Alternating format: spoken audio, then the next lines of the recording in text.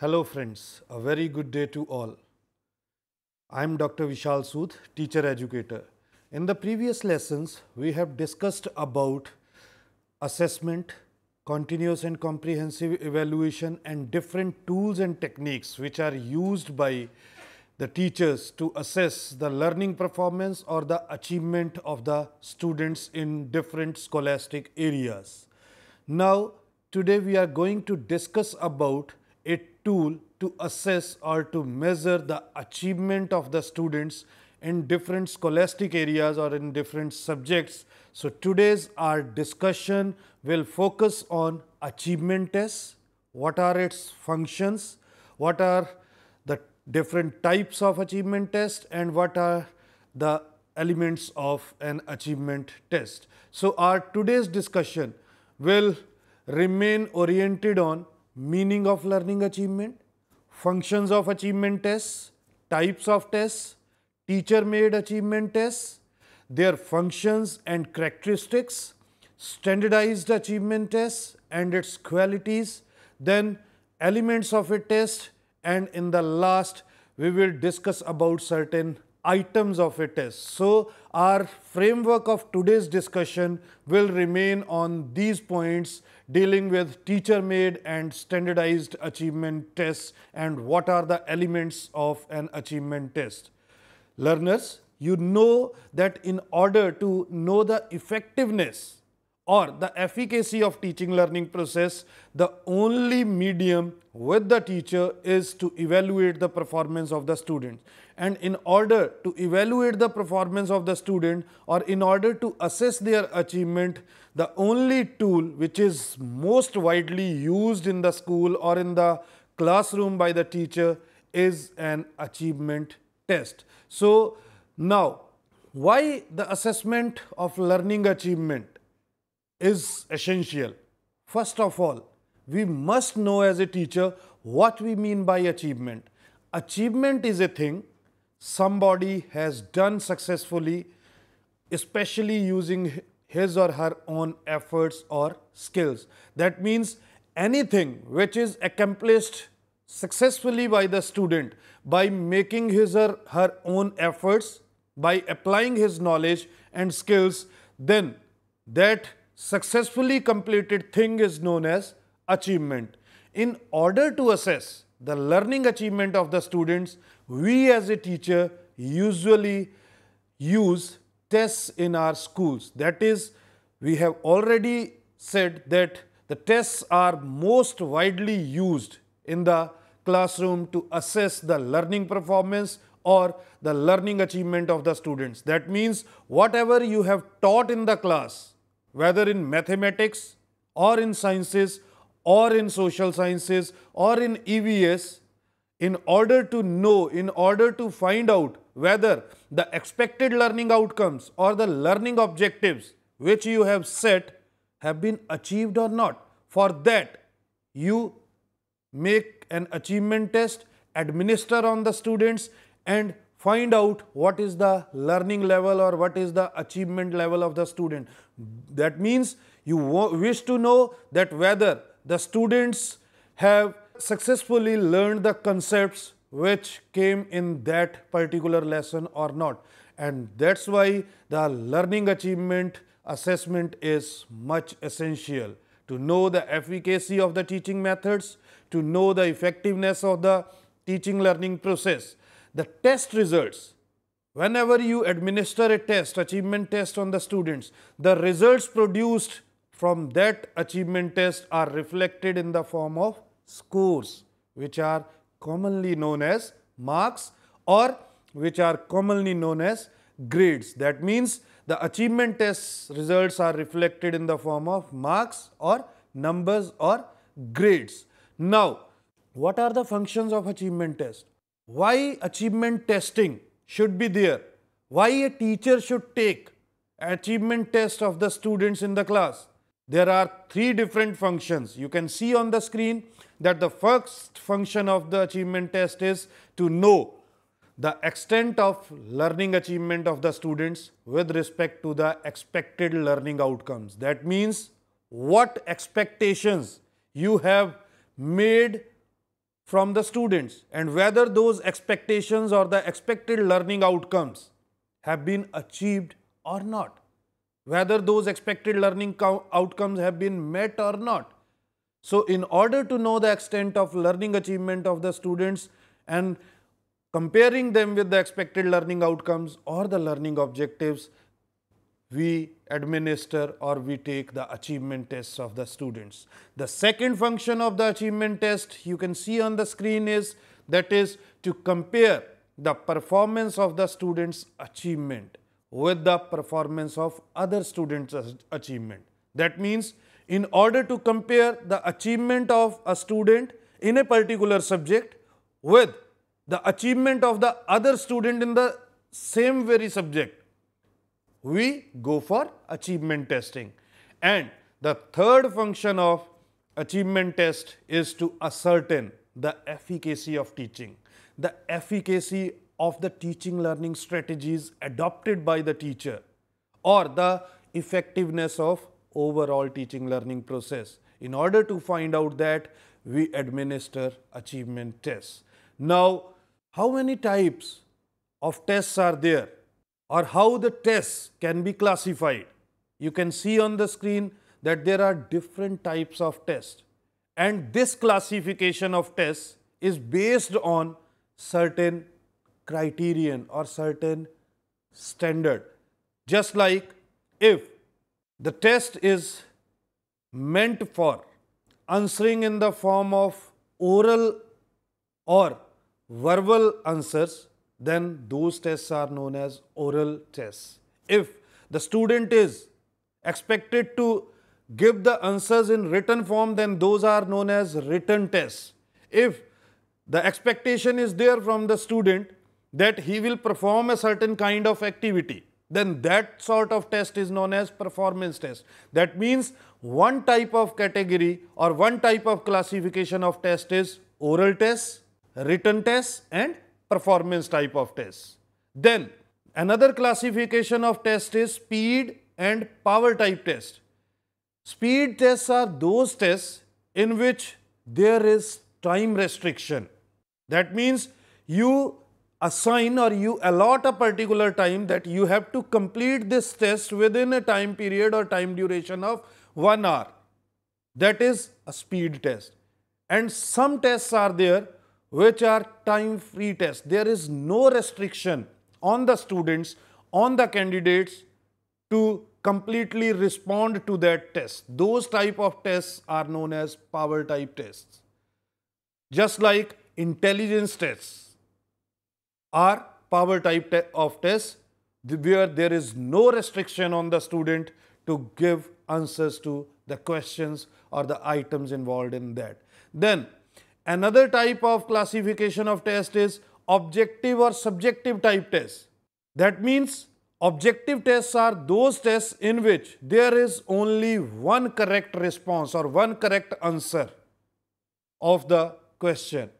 That means the answer to the question are not influenced by the personal biases or the personal interests of the teacher. Those are objective type tests.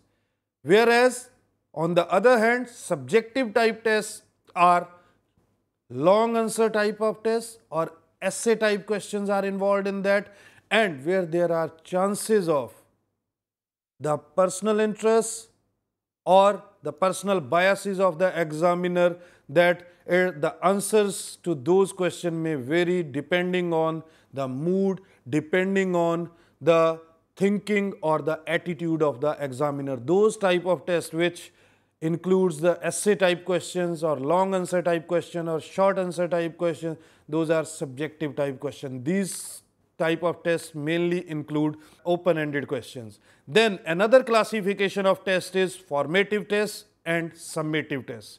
As we have discussed in the previous lessons, formative tests are those tests which are taken by the teacher during the teaching learning process on a regular basis, on a continual basis, at short intervals, to improve the learning or to identify the learning difficulties of the students and to provide them feedback. Those tests are known as formative tests.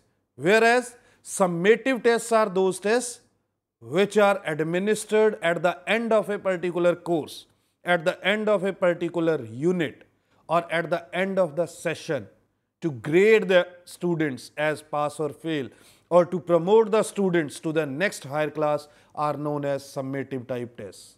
Then another classification is there. You can see on the screen that another classification of test is the teacher made tests or the standardized test. Teacher made tests are those tests which are prepared by a teacher for his or her classroom, and these tests are particularly used for the classroom where a particular teacher is teaching the students a particular subject, whereas standardized tests are those tests which can be administered or applied in any situation at any place. Those are known as standardized tests. So this is the classification of the test. You can see on the screen that tests can be classified depending on the nature of response, the time duration allowed, the nature of the answers, or the purpose of the test. What is the purpose of the test? On that basis, we also can classify the test. Now, in today's discussion, we will in detail deliberate on teacher-made tests and standardized achievement tests. Now, what we mean by teacher-made achievement tests? Teacher-made achievement tests have more utility in formative assessments. That means such types of tests are prepared by the teacher for his or her classroom only, keeping into consideration the nature of the students, the abilities of the students in his or her class, or the nature of the content matter, what is being taught to the students. On that basis, such tests are prepared by the teacher, and these tests are more useful in case of making formative assessment of the students. That means these tests are essential for making the assessment a process which is termed as more continuous and comprehensive. That means in teacher-made achievement test, we try to identify the learning difficulties of the students or the strengths of the students or weaknesses of the students, so that appropriate feedback or remedial measures can be provided to the students, and learning among them or their achievement in that particular area, in that particular content or in that particular subject matter could be enhanced to the optimum level. So teacher-made achievement tests are those tests which are prepared by the teacher to improve learning. Now, what are the functions of teacher-made tests? You can see on the screen. The first function of teacher-made test is to reflect on day-to-day teaching learning activities of the school. That means through teacher-made tests, a teacher, you can reflect on your teaching learning activities, whether you have adopted right kind of teaching learning strategies, whether you have employed right kind of instructional material. So that means you can improve upon your teaching. Through teacher-made test, you will come to know what portion of the content matter has been understood by the students and where the students are still facing difficulties. So you can improve upon your teaching on the basis of the achievement of the students on such teacher-made tests. Then another function, second function of teacher-made test is to develop more effective teaching learning strategies. That means you can either devise or use more better, more strong and effective and appropriate teaching learning strategies, so that the different concepts covered in that particular content matter could be understood by the students. Then the other function of teacher-made test is to know the abilities of the individual student, so as to form different ability groups in the class. That means on the basis of the results of teacher-made test, you can come to know about the abilities, the potentialities of the individual students, and it will help you in making different ability groups, the homogeneous groups in your class, and it will finally help you in using or employing right kind of teaching learning strategies which will lead to enhanced learning among the students. Then another function of teacher-made test is to diagnose the student's strengths and weaknesses so as to plan for remedial and enrichment programs. That means on the basis of teacher-made tests, you can diagnose what are the particular learning difficulties or the weaknesses of the students, where they have understood and where they have not understood the concepts. What are the strengths? In order to find out or identify those strengths or learning difficulties, the teacher-made tests are most useful. And this will help in planning for remedial instruction or providing enrichment programs to the gifted students. So it is one of the most important functions of teacher-made tests or the formative assessment, that we try to diagnose the learning difficulties in order to enhance learning among the students. Then now, what are standardized achievement tests? Till now we have discussed about teacher-made tests, which can be used in a particular classroom or which can be used by the teacher within a school. Now there are tests whose applicability is very wider in nature. Those tests are known as standardized achievement tests.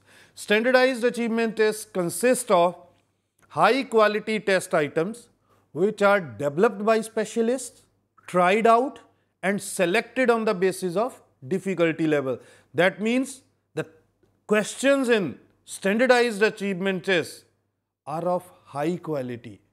These questions have been developed by the specialists, the test developers, and these tests or these test items have been pilot tested, have been tried out, and the right kind of test questions have been selected on the basis of difficulty level. Means in such tests, those items are kept or selected which are having a moderate level of difficulty. Neither too difficult nor very easy questions are retained in standardized tests. However, one thing we should remember, that such standardized tests have limited use in monitoring the learning progress and using them for enhancing learning of the students. That means these standardized tests cannot be used for monitoring the learning among the students or finding out the difficulties of the students or for enhancing the learning among the students. These standardized tests are used for classifying the students either as pass or fail, or either who has obtained the standard set or the parameter set and those who have not obtained the set parameters. So the standardized tests have this limitation that these tests cannot be used for monitoring the learning progress of the students. Now, what are the qualities of standardized tests? You can see on the screen the test items used in these standardized tests are purposefully designed to measure a clearly defined achievement domain. That means these standardized tests have a clearly defined purpose, for which purpose the test is particularly have been designed. That is much clear, that is much authentic or accurate in nature. Then the test items which are made in the standardized tests are based on standard content. That means the content matter covered in standardized test is much standard, much valid in nature, thereby confirming the provision of using identical tests to different individuals in different places at different times. That means the applicability of standardized tests is much wider. The same type of test can be used on different individuals in different places at different times, whereas this is not possible in case of teacher-made tests. Teacher-made tests are only applicable to a classroom or those situations which are similar to the situation for which that particular teacher-made tests have been developed. That means if you as a teacher have developed a test in mathematics, then that test is either applicable to your classroom or that test is applicable to that classroom where the teaching learning situation or the school environment is same as that of your own classroom situation. So the validity of teacher made test is fine, but the applicability is narrower, whereas the standardized tests have a wider applicability. It can be used on different individuals at different places at different times. Now, these tests can be administered precisely under the same conditions. That means the results of such tests are very precise in nature, very accurate in nature, and if the similar conditions exist, these tests can be administered with high accuracy. A standardized procedure of administering of such tests is there. That means the test developer has defined a proper procedure of administering, how to administer this test, how to make the seating arrangement of the students during the test administration, that is clearly defined in case of standardized tests. The scoring of the test is clearly defined. How to interpret the results. If a student gets, suppose, 50 marks out of 80, how will you interpret? How will you give meaning to those 50 marks? That will be clearly defined. How the results will be interpreted in case of standardized tests, that all are well defined, well specified in case of standardized achievement tests. Now, what are the characteristics of teacher-made tests? First, directions for administration. In case of teacher-made tests, there are no uniform directions, whereas in case of standardized tests, there are standardized instructions, uniform directions. But in case of teacher-made tests, no uniform directions are there for administration, how to administer that test. It depends on the teacher who uses that teacher-made test or formative assessment, that what directions or what instructions are to be given to the students. Then, in case of teacher-made tests, the tests are well adapted to the outcomes and the contents of the local curriculum. That means whatsoever teacher has taught to the students, whatsoever content matter or the strategies have been adopted by the teacher, they are taken into consideration while making the test and while scoring the test. But this is only in case of teacher-made tests. Whereas in case of standardized test, the content is well defined, very standardized content is there, and it has nothing to do with a particular teacher, what he or she has taught in his or her classroom. There is standardized content matter, standardized curriculum, and on the basis of that standardized content and curriculum, the test has been developed, and that test is standardized test. Whereas the teacher-made tests are developed by taking into consideration the abilities of the students, the content which has been taught to the students by the teacher, or the local conditions are kept into consideration while making teacher-made tests. In case of teacher-made tests, the construction depends on the classroom teacher and his or her capacity, and there is often preparation of blueprint. There is less scope for item analysis and pilot testing of the test items in case of teacher-made test. Whereas in standardized test, the blueprint is prepared, table of specification is prepared. Now, regarding this blueprint or table of specification, we will discuss in the next lessons. But in standardized tests, the item analysis is carried out, the pilot testing of the questions is carried out. That means there is a standardized procedure of developing a standardized test, well set procedure of developing a test. The teacher-made tests can be prepared by the teacher who teaches a particular content to the students in the class. No item analysis is carried out, less scope is there for item analysis, no blueprints or table of specifications are prepared in case of teacher-made test. Then the teacher-made test, the frequency of using this teacher-made test depends on the purpose, why that particular test has been developed. So the frequency of use of teacher-made tests is much higher. Then the purpose of teacher-made test is to provide feedback, to improve learning among the students, to develop good study habits among students, whereas standardized tests have different purposes.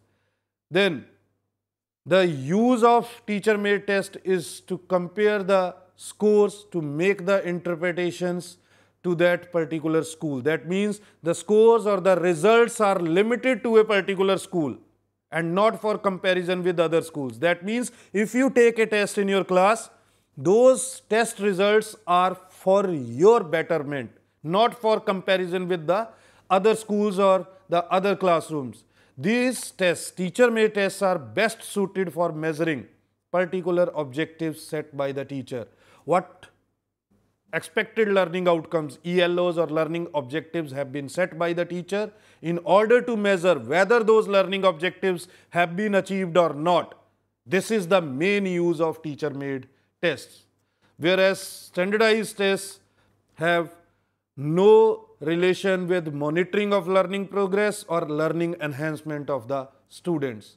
Now, what are the elements of a test? What parts are covered in a test? That means, first thing is, a test is meant for a particular class. Whenever you develop a test that is meant for a particular class, this test is for 8th class, this test is for 7th class, in mathematics, in social sciences, in sciences. Then there is time duration. The test is of half an hour duration. The test is of 1 hour duration. Then another element is there are maximum marks fixed for a test. 100 marks test, 50 marks test, 20 marks test. Then another element of a test is testing event. That is annual test or half yearly test or unit test. Whether it is a half yearly test or unit test or an annual test. Then the test comprises of items. Items means questions. So test is comprised of questions. So these are the elements of a test: class, subject, time, maximum marks, test items, and for what purpose or for what duration. Half yearly test is that, or unit test is that, or weekly test is that. Now, test items. Why we say questions as items? You can see on the screen there are 4 examples. What is the name of the capital city of Bangladesh? Give 3 reasons for the outbreak of cholera. Poverty is not the only reason for high illiteracy rate. Justify. The longest river flowing in India is blank. You have to complete this statement. Now you can see these 4 examples. The first one is in the question form. The second one is affirmative sentence. The third one is negative sentence. Poverty is not the only reason. It is a negative sentence. And fourth one is a statement which has to be completed by the student. That means all these 4 examples are in different forms, either in question form, in affirmative form, in negative sentence form, or in completion form. And all are not in question form. That's why we refer test questions as test items. We say them as items and not as questions, because every question cannot be put in the form of a question. So these are known as test items. So learner, what we have learned in this lesson, what we have understood in this lesson, let us recapitulate. Firstly, in this lesson, we discussed about the learning achievement, what we mean by learning achievement, why learning achievement should be assessed. Then, functions of achievement tests were discussed by us, 3 functions of the achievement testing. Then we discussed about types of tests. On different bases, the tests can be classified, just like speed tests and power tests.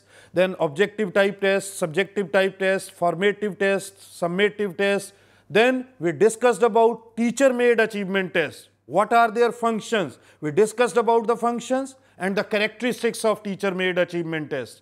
Then we discussed about standardized achievement tests and its qualities. What are the qualities of standardized achievement tests? Then we have an idea about elements of a test. What are the elements of a test?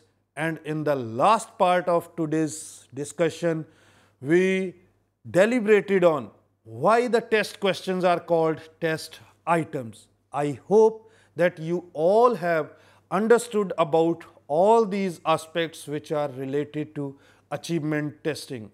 Thank you. Have a nice day.